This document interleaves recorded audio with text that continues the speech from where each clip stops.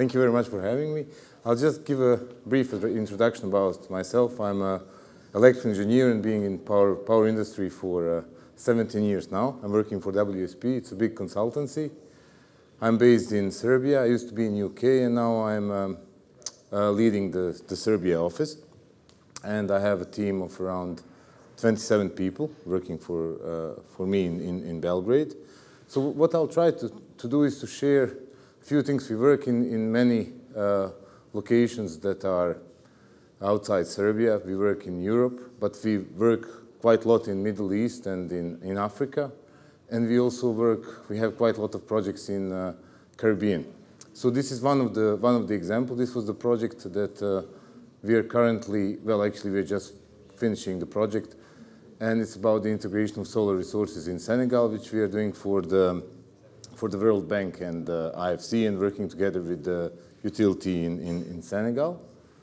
So as you can see, Senegal is based in West Africa, and it's a part of West African Power Pool.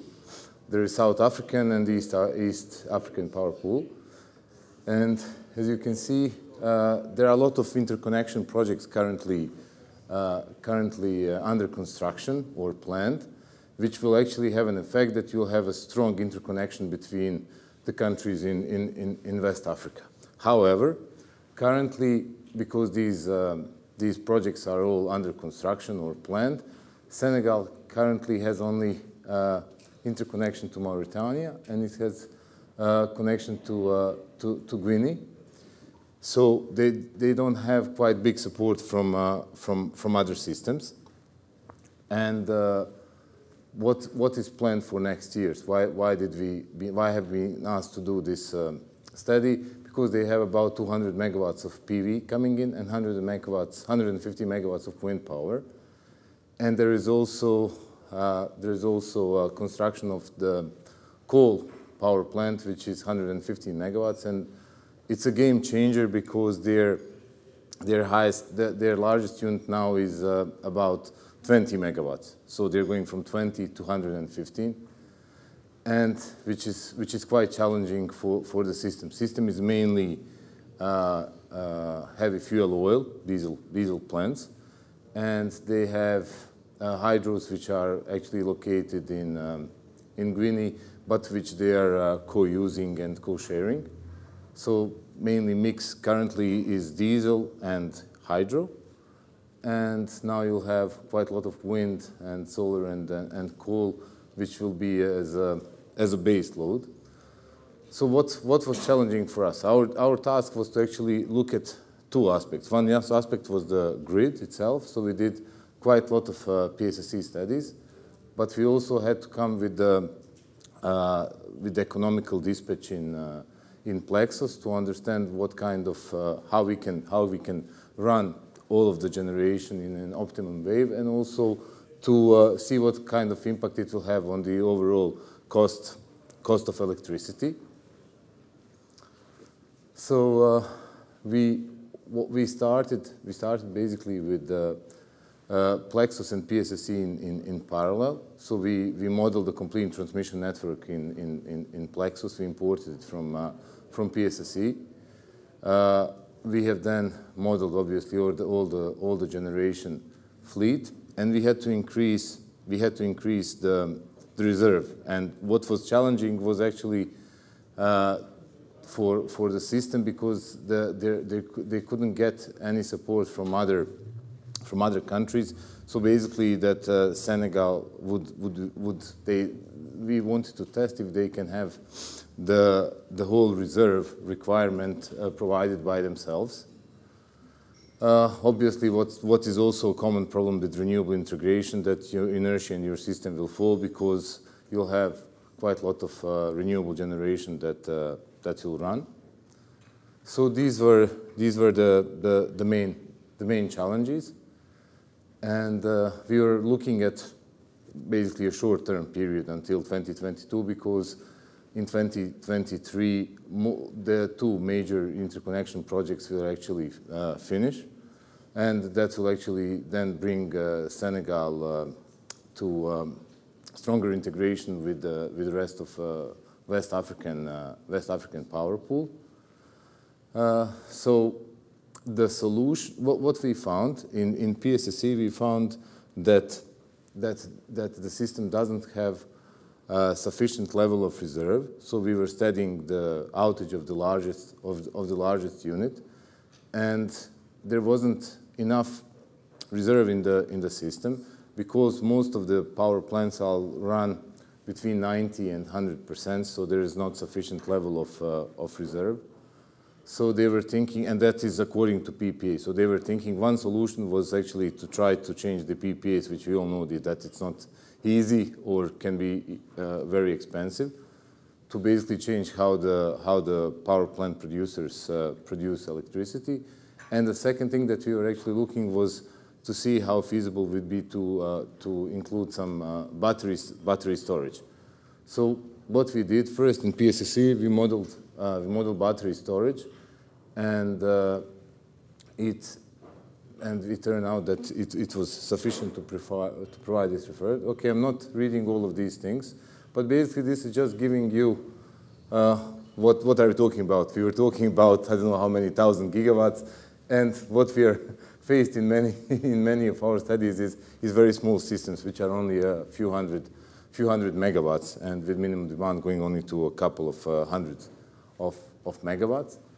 So we were basically looking at all the data that we can get from the control center. So we actually came up with 2 or 3 years. We got each day hourly profiles.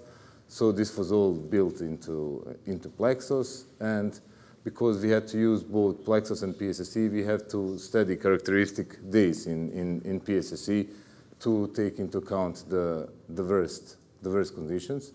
So we basically had peak and off-peak demand, and also we were looking at the minimum, basically the day in a year where you have minimum load at 13 hours when the sun is shining the most, because that will give you the maximum proportion of solar PV and the lowest proportion of synchronous generators.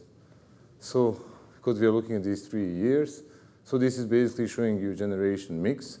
So we have 123, and as you can see, this is increasing for 60 megawatts, and also wind is increasing from 51 to 158. This here is coal, 125. And you can see that heavy fuel oil basically will stay the same, and hydro is basically new projects that are currently introduced. So this is what we have actually added into the Plexos database. I think we modeled plants into quite high level of details, and also the transmission network. And this is what I was explaining previously, that we wanted actually to have Senegal be able to, these are the requirements that they will have after the interconnection with the West African power pool, but we actually were modeling this as scenario 1, and as scenario 2 we wanted to see if the whole spinning reserve of 150 megawatts, which is the size of the coal power plant, can be actually provided by Sengal itself. So we did the annual calculations with and without solar power plants to see what kind of impact economic it will have on the system. We also looked at batteries. So basically for the reserve requirements, we found out that the batteries could be about 50 megawatts with 50 megawatt hour capacity. And then we did some sensitivity cases, which is probably standard for all of you who model these things, is that some of these projects can be delayed, and usually all of the projects are a bit delayed because people are usually optimistic. So we did a few sensitivities if certain projects are not commissioned when they were supposed to. And so this is just an example of resulting dispatch profiles. So this is actually without the PV and with PV, so it's just showing the increase of solar generation in a daily profile. And well, what were the conclusions is that there isn't sufficient level of spinning reserve, even if we relaxed the requirements for the diesel units to be able to operate, say, from 50% to 100% of their load. And so we looked at the battery as a solution to resolve the reserve shortage.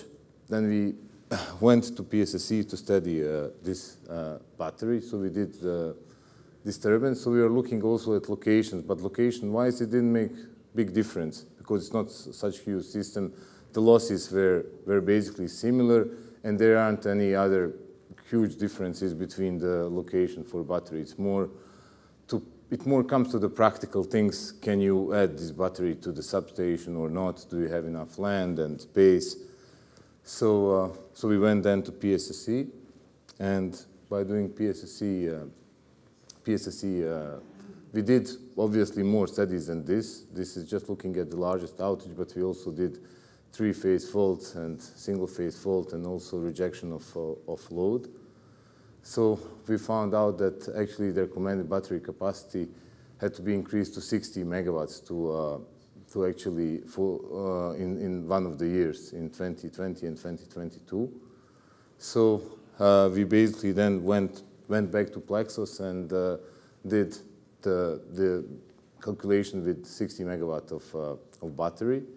We also were looking at, in terms of the duration, it had to be at least half an hour. Looking at the dispatch and the battery optimization, it was mainly used for reserve provision because of the situation that Sengal had.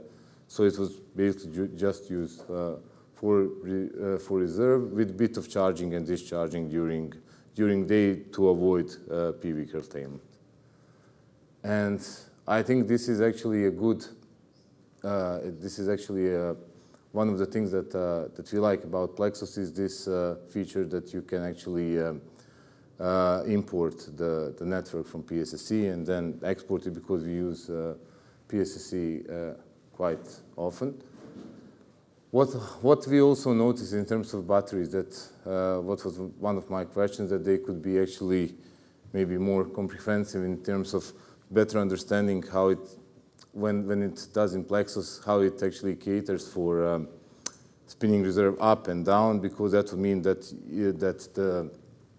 the status of charge of battery should be more or less always on 50% to be able to provide up and down reserve. So these are things that could be interesting. Then also when defining energy of battery, you know, how does it actually takes into account the charging and discharging and provision of reserve. So okay, thank you. So if you have any questions, please.